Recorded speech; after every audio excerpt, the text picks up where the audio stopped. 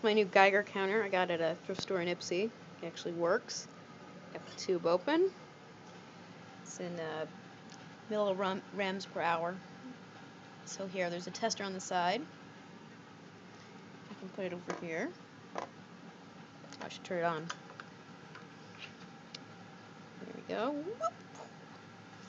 I got, here's a smoke detector. It's got a little bit of a reading. And if I zoom out, here's an old clock. It's got glow-in-the-dark hands. So if I touch that, wham! We can actually turn this up in order of magnitude.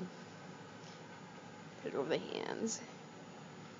You see, it's measuring about 1 millirem an hour.